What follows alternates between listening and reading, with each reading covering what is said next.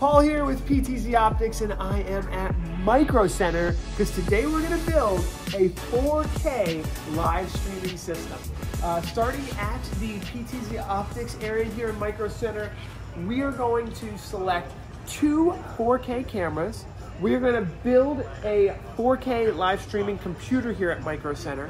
We'll take a look at some of the pre-built computers they have, but I think to do this right, we're probably going to need to build a custom PC. And we're going to do two 4K cameras and a joystick here at PTZ Optics. These 4K live streaming cameras get, really good resolution. You can do up to 60 frames a second. There's a lot you can do with them. So this is we're gonna break out the whole budget, but we're going to be a little over $3,000, about $3,500, $4,000 for two Move 4K cameras and a joystick. We'll, in the comments and everything below, we'll include all the parts and pieces we're buying. But let's get moving. We're going to use networking equipment. So we're going to likely pick up one of these. This is a 10-port gigabit PoE network switch. So this is going to plug into your router. Now, if you have a router, it's from your internet service provider. It's how you get internet access. If you're bringing this out like mobile or doing live streams somewhere else, then you can purchase a router and bring that with you, and this will provide DHCP and all the connectivity that you need with your networking gear. But again, we got two 4K cameras, we got a joystick, and we got a PoE network switch. That puts us in the neighborhood of like $4,000. Now let's take a look at buying a computer that's 4K capable. Now over here, the greatest thing about Microcenter is they help you build custom computers. So they have all the graphics cards, everything you would need for building a live streaming computer. But before we go all the way into building a custom computer, let's take a look at some of the pre-built desktops that they offer, because I have a feeling we're going to find one powerful enough for what we're doing.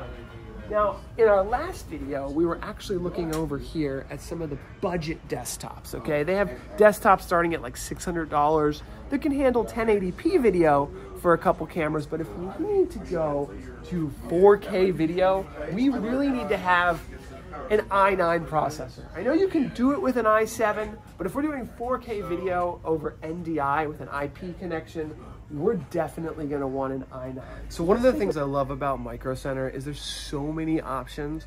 We looked at like a $2,500 laptop or desktop. There's a $3,000 one. This one right here really hits a sweet spot for me. This one is $1,600. It's an i9. And the thing about IP video especially, if we're going to be doing 4K video with NDI over an IP connection, the video is already encoded, so it needs to be decoded with a computer processor.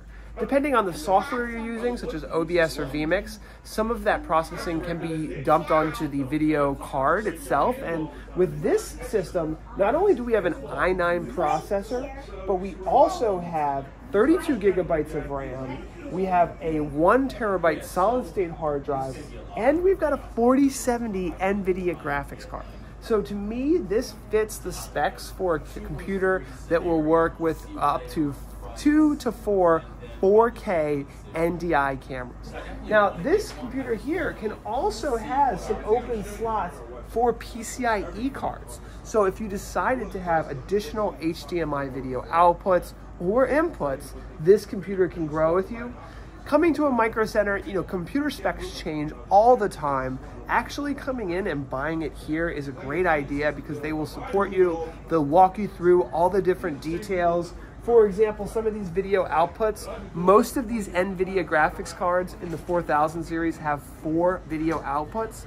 So if you're a house of worship, or you need to have multiple different HDMI outputs for a projector in your space, a computer like this will work for you. So this is going to help our budget. So $1,600 for the computer. Let's add another $200 for 2 different monitors as well. And then we're at about $2,000 for our computer and monitors, about $3,500 for our cameras, and joystick, putting us in the neighborhood of a little over $5,000 for a 2-camera 4K system. Let's add it all up with our cabling and our networking equipment to get a full total for this 2-camera 4K live streaming system. All right, so obviously we need to add some networking cables. We're gonna need one for our computer, one for our joystick, 2 for our cameras, and then 1 to connect the network switch to the router. I'm assuming you have a router with your internet service provider. If you're doing a mobile setup, you got to purchase an additional router. So let's add $100 for Ethernet cablings and total up our system. All right, so that brings our 2-camera 4K live streaming system to roughly $6,600. So we've got 2 4K Move cameras. These are roughly $3,200 We have a joystick controller. We have 2 camera mounts. We have a PoE network switch. We bought a pretty powerful live streaming computer with an i9 processor and a 4070 NVIDIA graphics card, 2 monitors, and all the cabling. Did I mention a PoE network switch to plug it all in, and all the cables? That's about $3,000 more than our budget 1080p live streaming system. So if you're going with a 4K system, just know it's going to be about $3,000 more than a 1080p system, because you can buy a lower end computer, the cameras are less expensive, but when you buy 4K, you're future-proofing yourself. 4K allows you to do a lot of interesting things in video production. You can do a lot more with the videos once they're recorded in post-production. They look better. As we all get better access to internet connectivity, streaming in 4K is something that people are starting to expect. Most people have 4K televisions, and they're watching things on 4K monitors. So it is a future-proof solution if you want to pay a little extra and get better quality video overall. Going with this 4K system might be just the right thing for you. Take a look at the notes below where we outline each piece of live streaming equipment here, and we'll go into it in more detail in the blog post below. Let us know what you think in the comments. Don't forget to like this video. Take a moment to do that, and we'll see you in the next one.